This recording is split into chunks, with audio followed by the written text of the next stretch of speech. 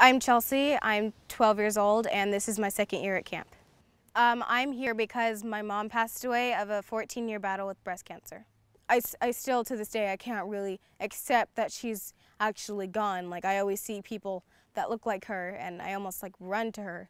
The impact of my mom's death affected everyone in the family. It affected me. I started believing that I had depression and that I was suicidal, and I cut myself. And I'm sad. I write about it because I like to write a lot. I have about 11 poems, and I'm writing a book right now. It's about my mom. I'm lost in a world deep in your eyes. As I stare into them, I see bright blue skies. Burned with sadness, stained with laughter, only your eyes will determine what's after. A certain comfort sustained in your smile, so promising I knew you'd stay for a while. The things you did, for simple and new, nobody was able to take me from you.